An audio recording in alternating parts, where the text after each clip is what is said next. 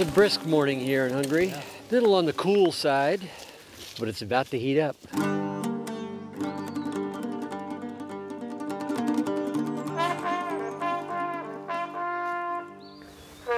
right, here we go. The horn sounding.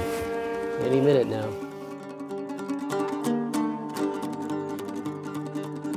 And I can hear the beaters coming now, and the birds are starting to cackle, so it's going to get hot here any minute. Peter's off to the left. Peter! Okay.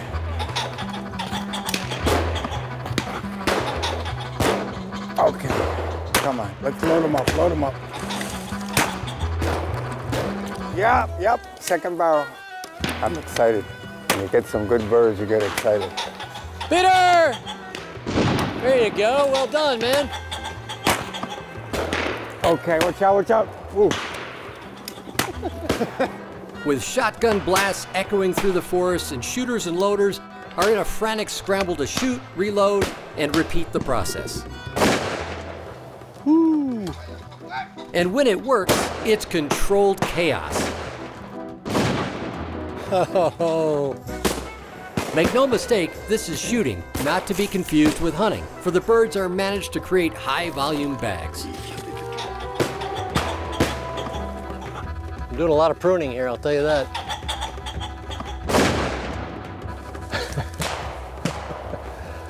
Oh, Lord have mercy. So cute. 4, boom, 5. Can't shoot after the horn blows. Crazy number of birds. Whew. Fogged up my glasses, it was so hot. The history of the driven shoot dates back to the late 1800s in the British Isles, when the advent of the breech-loading shotgun made it possible to shoot tremendous numbers of pheasants and grouse and partridge. Kings, queens, dukes, and earls were among the royalty that boarded the trains from London to head to the English and Scottish Highlands to enjoy these elaborate shooting festivals of sorts. But since, the driven shoot has spread to the continent of Europe, from Spain, where I've enjoyed multiple shoots for the famed red-legged partridge amid the rolling olive groves and vineyards. But driven shooting has even spread to the African continent, where guinea fowl are the game of choice. Birds up, birds up! Here we go. Raucous flushes of sometimes hundreds of birds darkening the bush as a shooter never quite knows what else might be busting from cover. Here they come, here they come. Okay, let's take them. And the experience is one of the world's most unforgettable shoots. Nice shooting, well done. And then there's the country of Hungary, a nation rich in both hunting traditions and opportunities. From legendary red stag to fallow and roe deer, the country's mix of forests and fields with rich alluvial soils supports both tremendous quantity and quality of game. And at no time was that more apparent than when I joined Peter for a driven boar hunt that could only be described as epic. That's a big bag right there.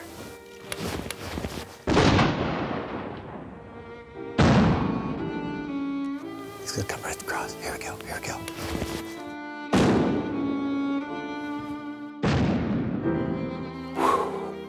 Hort has spent decades mastering the locations and art of hunting across Hungary, even authoring a book about it. He's the only American to ever receive the prestigious St. Hubertus Medal from the nation of Hungary, an honor bestowed to those who go to extraordinary lengths to champion ethical hunting and conservation across the country. I love Hungary, I love the Hungarians, I love the enthusiasm. You know, it's not like hunting in America or hunting in Africa. Very few Americans have still hunted here, and that's something we hope to change. And like any decadent treat, this experience is best when shared with friends. Joining me on this trip to the old world of Hungary are my wife Amy, and a reunion of sorts with old hunting partners and long-lost companions.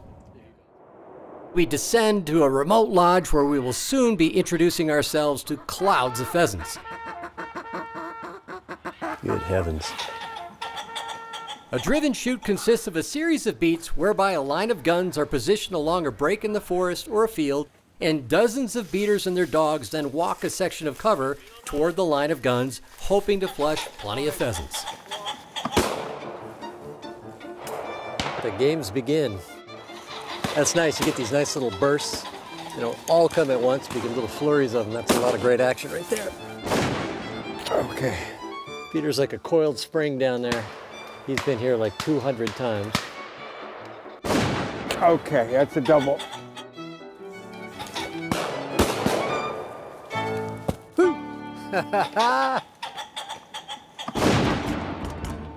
Snowing. Hungarian snow right there. Oh, poached my bird. Sorry, Peter. Shot it just before he pulled the trigger. Oh, what was that? What was that, a bird? Nice, first time I've ever been hit in my life. Thanks, Chris. Yeah, okay. Peter! Hello.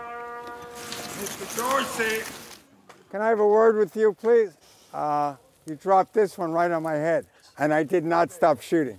I came this close on a bird. I went, woo! Wow, that was impressive, man. Bad.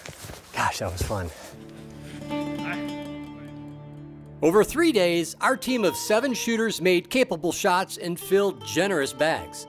And we would be happy to let you believe that all of our shots were true, but one person seems to object. No, but you also have to call a miss once in a while. I hate these shows where they shoot 300 birds and they never miss a bird. I said, I don't know what Olympic team they're shooting for, but even an Olympic shooter can't shoot every bird. All right, Mr. Horn, be careful what you wish for. Oh, Peter. Here we go. Oh, you sucker.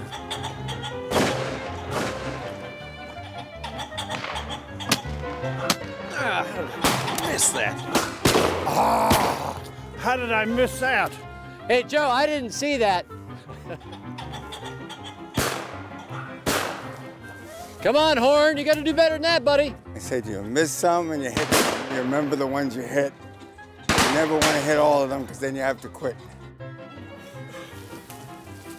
This is like something out of Gosford Park. Such a throwback, this whole experience.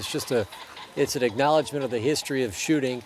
And in the world of hunting, world of shooting sport, this is really rarefied stuff. The thing I love about these driven shoots is at a certain point you just get a cloud of birds and then it's like squirrel, squirrel, squirrel. That's all part of the fun. That and shooting your buddy's birds, that's the other part of the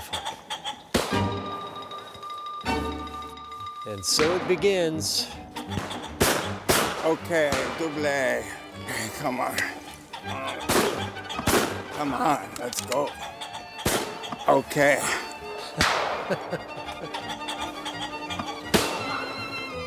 It's a lot of birds. Look at that.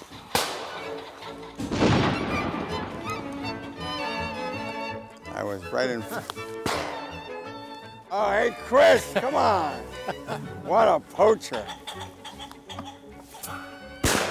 Oh, yeah, I took that one off him.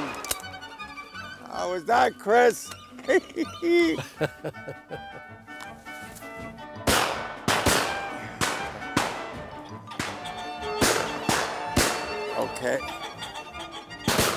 Okay. Chris! What a crazy ride. We got birds going everywhere here. This is the end of the beat here. All the birds stack up, and it's just like the end of a South Dakota pheasant drive.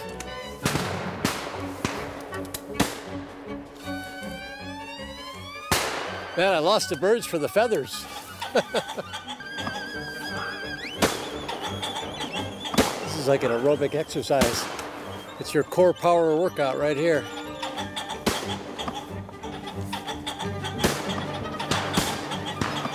There we go, look at this. Oh, fun. Oh, fun. That was just pure fun. Chris Joe beat his face up. He shot everything at walk. That looks like a good Kentucky boy right there, man. He'll take the pain and keep on shooting. No kidding, he's been in a fight.